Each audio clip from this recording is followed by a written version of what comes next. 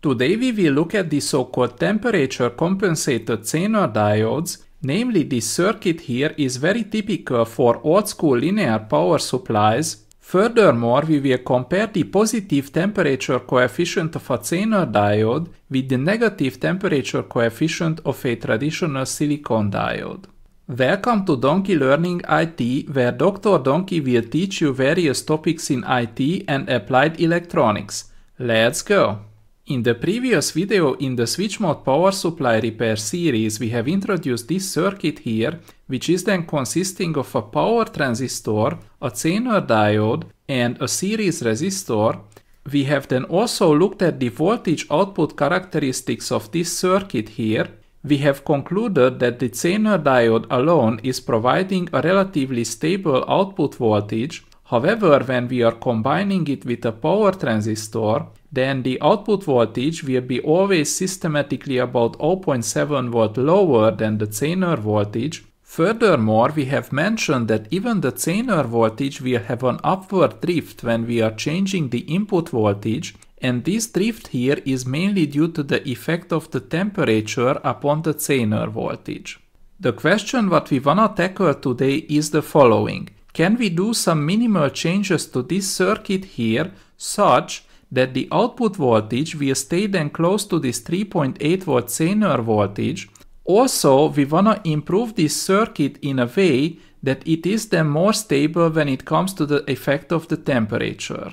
In the previous video, we have started out with this very simple circuit and we have then changed the input voltage. Today, we're gonna use the same circuit, however, we will not change the input voltage, so the input voltage will stay at the fixed value of 10 volt DC. Instead of adjusting the input voltage, today we will just play with the temperature of the Zener diode and we will see how does this affect the output voltage as a function of the temperature.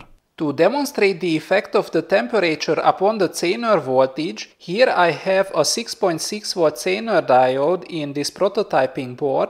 I'm feeding it with 10 volt DC, and as you see, it is then providing us about 6.7, almost 6.6 volt. Our Zener diode is just producing the output voltage unsuspectingly. It is still young, innocent, and it is just doing its thing. And suddenly a donkey comes along randomly with a huge massive heat gun, and now let us see what happens with this Zener diode. In particular, what happens with the output voltage. I have to point out that I will not be changing the input voltage. That is an important parameter, so the input voltage will stay fixed. However, we have to check what will happen with the output voltage after I'm starting to heat up this Zener diode. At room temperature, the Zener voltage is 6.72 volt, and now this unsuspecting diode will then be slowly cooked by some torturous Dr. Donkey. As you can see, the Zener voltage is rising.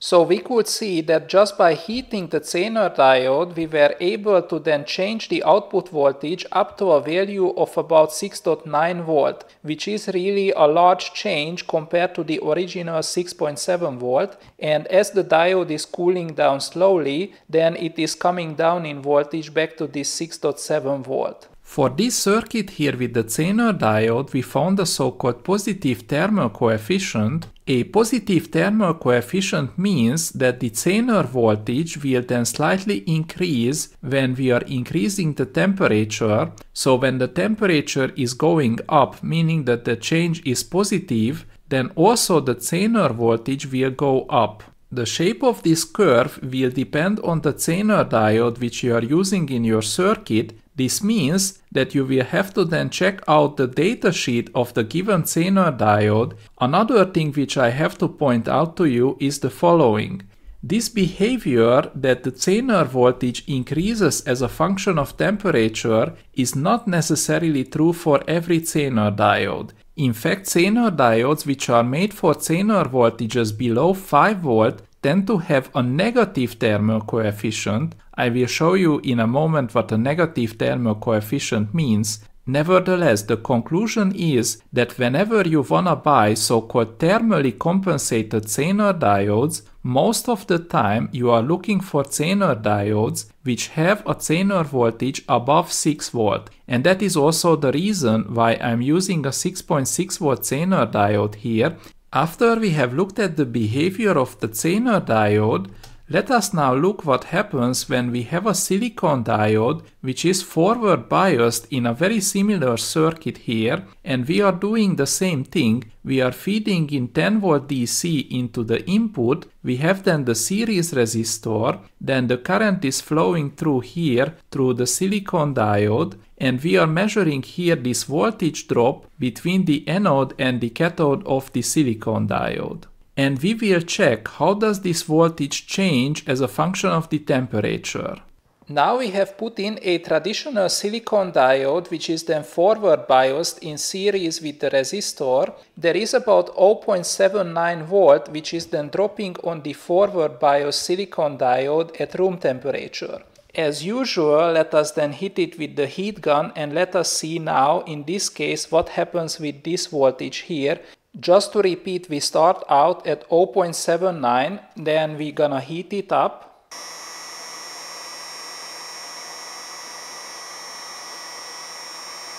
As you can see, in the case of a silicon diode, when we heat up the diode, then the forward voltage actually drops down. If we would be plotting this forward bias voltage on a standard silicon diode as a function of the temperature, then we would obtain a plot somewhat similar to this, where we can see that the forward voltage is then dropping as a function of the temperature, as we have seen in the previous experiment.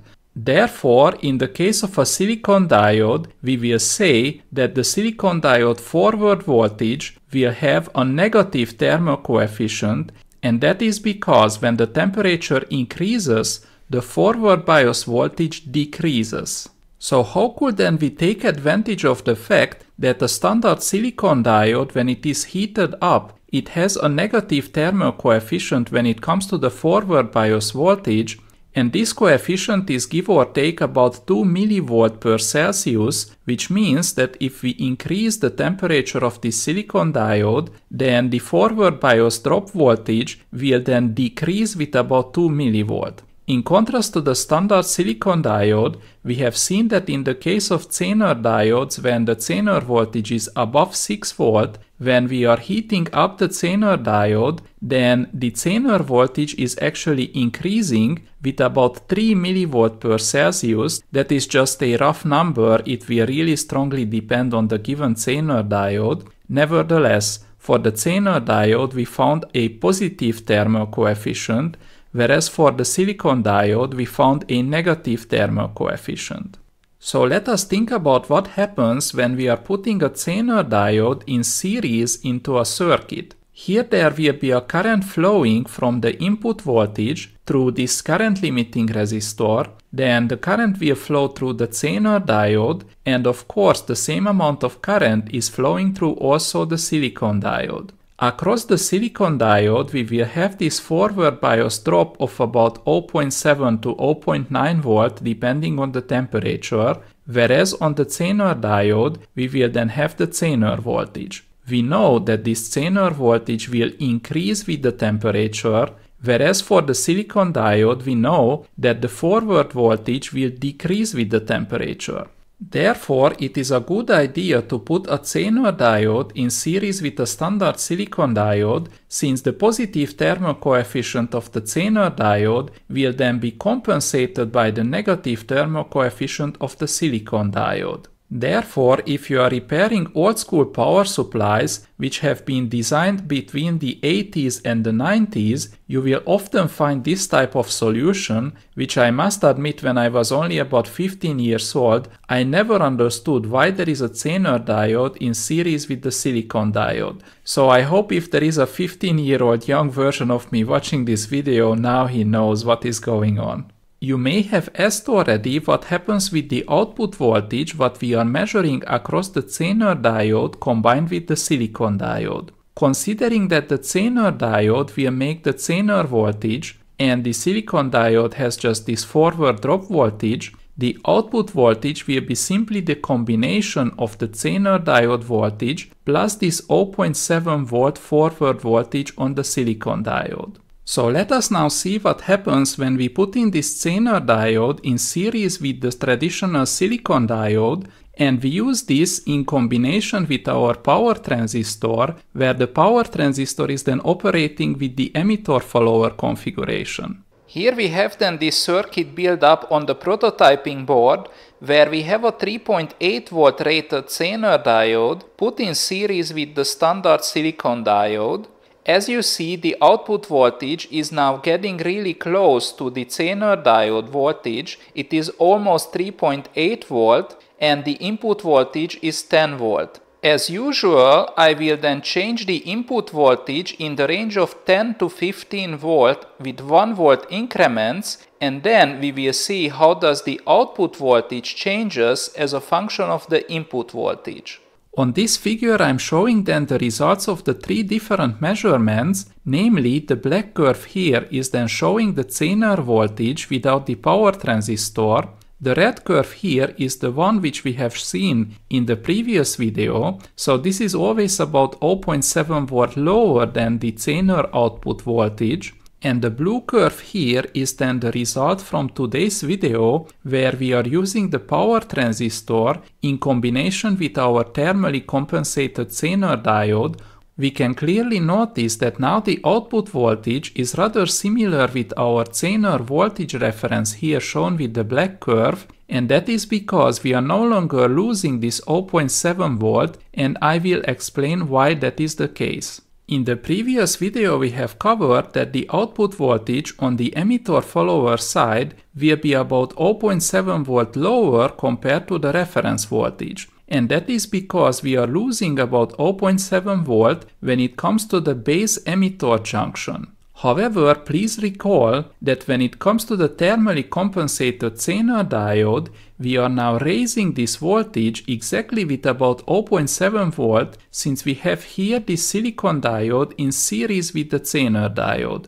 Due to this silicon diode, practically we are gaining in reference voltage plus 0.7 volt. Then we are losing about 0.7 volt when it comes to the base-emitter junction, so at the end of the day the output voltage here will be then rather similar to the Zener voltage. Still, when we are looking at the maximum deviation of the output voltage, when we are increasing the input voltage from 10 volt and then we go up to 15 volt input voltage, we can clearly see that this maximum deviation here is still about 7.6%, which is almost double that of a traditional Zener diode.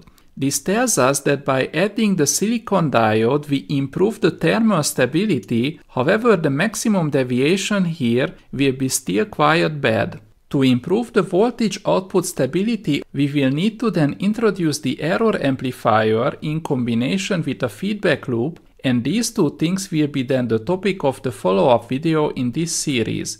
Many thanks for watching. I hope to see you in another video.